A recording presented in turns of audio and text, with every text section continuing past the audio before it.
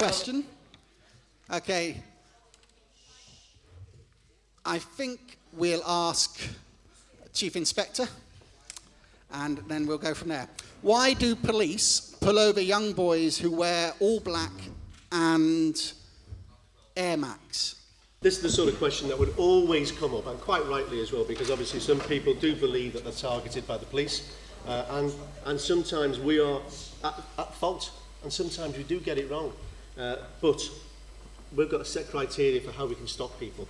And we have to have lots of different things in place, like there has to be something in law to stop a person. We have to have some sort of reasonable suspicion that they've done something. So the officer has to be acting lawfully before he can stop somebody.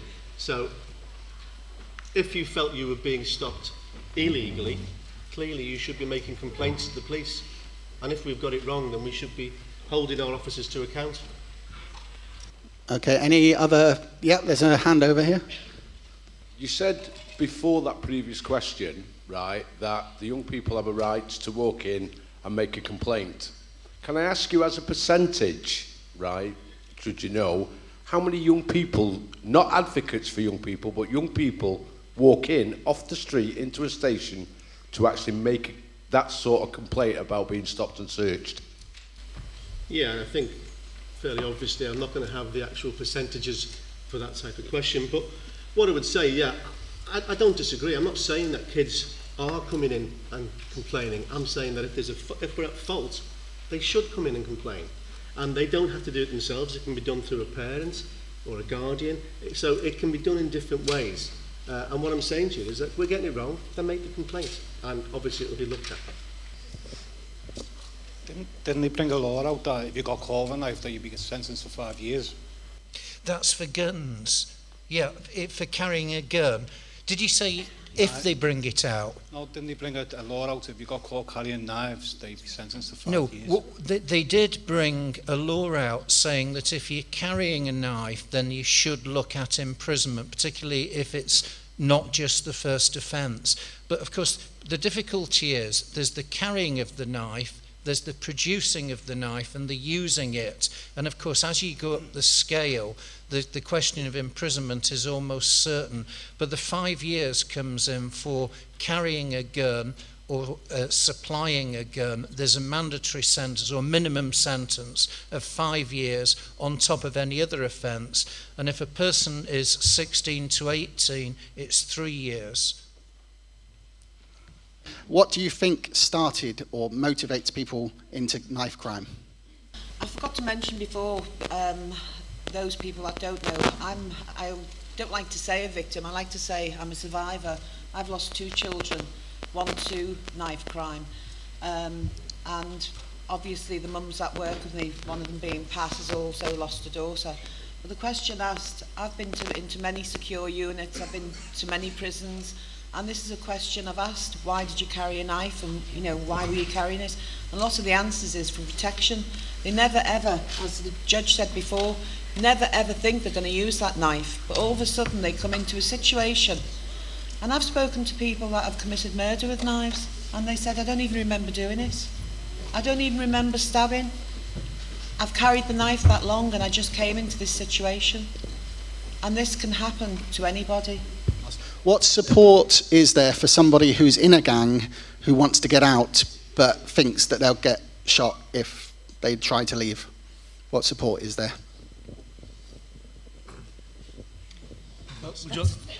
Anyone can answer that, to be honest. This is something that is work in progress. It relies upon all of those services who have any connection with the young person to work together and cooperate.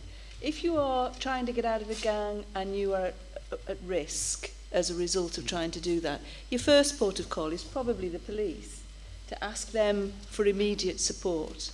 However, if you are at school age, the education authorities can help, youth services can help. We ought to be able to put together a package of support that would actually help. However, saying that and delivering it is a different matter. But, yeah, I think it's a difficult area that certainly I've been doing the role I do for about 6 months, and in that time I think we've had 2 people who their details have been brought to the multi-agency response for guns and gangs, and those 2 people have been brought to us and they've said they want to get out, and it's been very difficult for us to actually get somebody to lead on that, because it doesn't always have to be the police, because sometimes they don't want the police to be involved with them, but they'll be happy to speak to somebody from housing perhaps. So we have to identify who can be the lead on that. So it is a difficult process, but it's something that, as the Commissioner says, we do need to develop that programme so that is there for them. I'm happy to take that away from this evening as an idea that we clearly need a better answer on, and we need to be able to. I'll work with Peter Brennan at the other end of the table. We work together on reducing crime in Liverpool and making Liverpool as safe a place as we can. We can work together on that to decide who ought to be the best agency to take that forward. I think also one of the things is not to keep it to yourself. If you want to come out of a gang, is discuss it with somebody. You know, there's always people around. I mean, that's a question Pat and I get asked nearly every day. And one of the things that I feel is, you know, because we've been in big discussions, is sometimes you can gradually fade yourself out of a gang. Not instantly just say I'm walking away, but, you know, you can gradually fade yourself out. And there is ways, you know, because we've spoken to people that have been rehoused in different areas, you know, for certain reasons, and it can be done. It definitely can be done. You know, there's lots of, I know you get threats sometimes if you leave a gang, this is going to happen, but sometimes, I know you can't take them lightly, but sometimes they are idle threats as well, and it is better to speak to somebody, you know. At the North Liverpool Community Justice Centre, we've had a lot of contact with the organisation from Brooklyn called Red Hook, which is also a community justice centre, and North Liverpool was built on the back of Red Hook. It's the same model, but they've been over and they're quite evangelical about what they call-in courts, and basically the major gangs are brought together within the court system, but there's armed police in these courts as well. It's a problem-solving court where there is a vision of all the agencies being there, because something like 50 or 60% of the people that are in gangs that we've seen on the video don't want to be in a gang. And the research, some of the research that's come out of London, for example, said that these gangs are substitute families. Because there's deficits within the family structure, people are gravitating towards gangs. So it's a complex area. But certainly the Americans, for what it's worth, have these call-ins, and they bring the major players together within a controlled environment, and the armed police are there. Because you could imagine in Liverpool, for example, bringing, you know, Norris Green and Croxter together, the gangs there, and bringing them together. It would need to be, you know, handled very carefully, but it's a problem-solving approach, and people are offered the support. I mean, we do know, don't we, that young people, you know, there's 3 things that will keep young people out of offending. One is a good relationship, the other is employment, and the third thing, obviously, is your peers, the people that you mix with. It was seen in the Echo that the council will have to cut youth services. Do you think it will increase gun and knife crime? I think what we're looking at is this next year, as a council, we've got to try and save £32 million, and that's on top of 141 million we've already taken in the last 2 years, and that's because the government grants that we've been getting.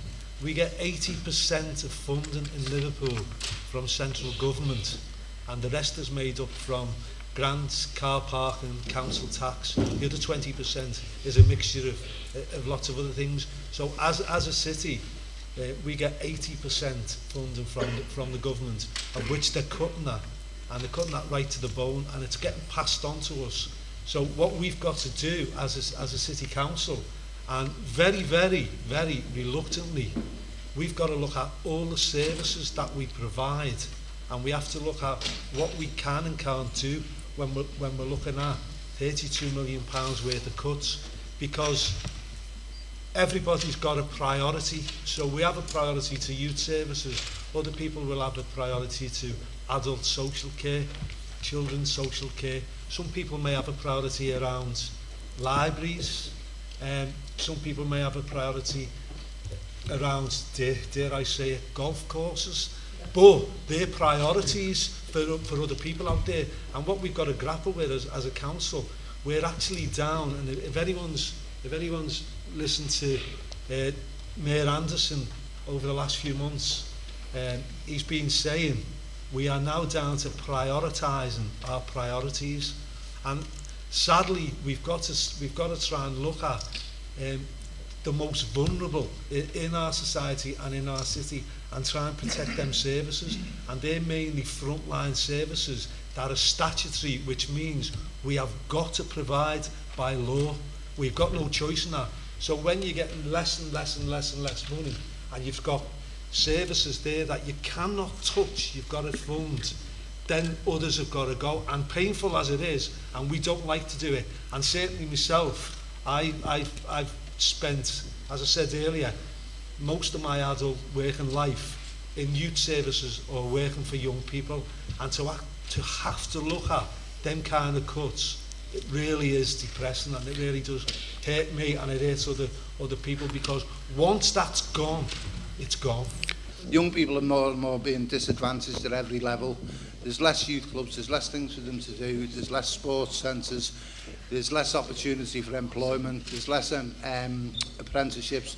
There seems to be more and more for less going out, and we will reap what we sow now if we're not careful and if we don't look after young people.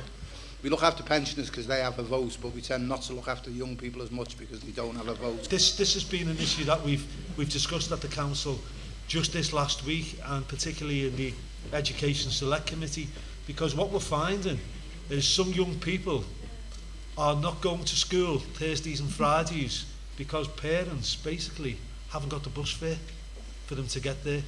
And some young people are also walking to school because they're using the bus fares that they've got to buy food or to buy a breakfast. Now, if they haven't got that, what will they do? They may turn to thieving to get fed. And that's not just young people, that's adults as well. We are looking at it, and the council has set up a child poverty action group to look at this. And one of the main things is the fares. Now, a year ago, the bus fares went up for young people. They went up by 2/3. So young people are almost paying the same fare. I don't use the buses, but they're paying almost the same fare as an adult to go one stop. Now, if you're not within the 3 miles, whatever it is, 3.5 miles, you won't get a free bus pass or a concessionary pass. So what we're looking as a council is, we're actually trying to, and if there's anyone from Arriva that are here, maybe you could have a word, but we're actually trying to embarrass Arriva into saying, can't you bring your fares down? It happens in Sheffield, it happens in Birmingham, where the bus companies have looked at it and they've reduced the fares for young people.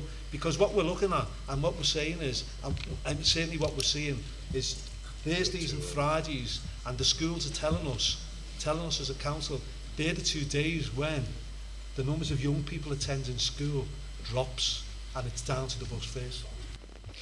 Do any of you think that personal experiences, such as like bullying or something, will make people feel more inclined to carry knives around as like protection? And do you reckon that results in an increase in knife or gun crime? Oh yeah, I think there's absolutely no doubt that peer pressure plays a real big role in all of this, and that's just that's to commit the offences as well that take place.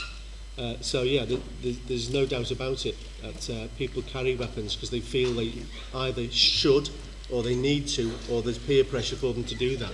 No doubt. I was working in the yachts in Wavertree, and this poor young lad, he'd gone in the park on his bike, and he actually pulled his trousers down to show us, and his backside had been slashed really bad. So he thought to himself, well, next time I go into that park, he'd never been in trouble, I'll take a knife with me to protect myself. Didn't he get picked up and get done for carrying a knife? You know, well, he took it because he'd been stabbed. You know, his backside was in a terrible state. He hadn't, you know, committed a crime any time before that. That was the first time he'd gone out with a knife, and he'd been done, you know, for carrying a knife. You know, so people do take it for protection. I think it's worth remembering that we're talking about really small percentages here as well, and Liverpool's a safe place. You should remember that. Liverpool is a safe place to be. Yeah.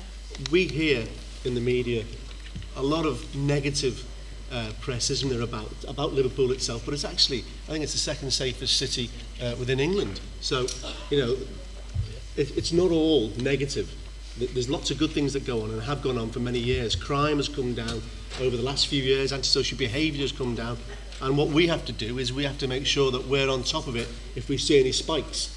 And of course, last year we saw the odd little spike in things like firearms discharges, and we've been dealing with that from a multi-agency approach for the best part of 12 months, and we've seen really good reductions in all those sort of areas. Why don't ex-offenders, when they come out of prison, go into the army? People have free choice, don't they? Yeah. You can only take a horse to water, and as my colleague said to you before, you've got to accept some responsibility for your own lives, and there's consequences, and you have to take the right road or the wrong road. And I know that sounds very religious, but you can't put it much clearer. And I imagine, as I said before, you're disadvantaged if you've got a criminal record and you're applying to go into the armed forces. But I'm happy for someone to correct me on the panel. Is that right, Jane? Well, first of all, joining the armed services isn't a punishment. It is a highly professional and very responsible role where you are given responsibility for learning how to use guns in a legal setting. Why aren't the police patrolling the streets instead of sitting in the police station or in the cars waiting for a phone call?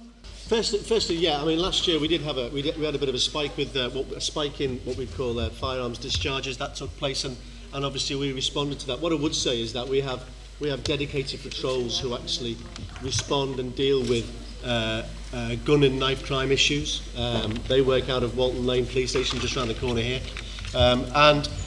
Clearly, as a manager within Merseyside Police, I would be very unhappy if we went to a police station and there were police officers sitting around doing nothing. And I can assure you that that doesn't happen.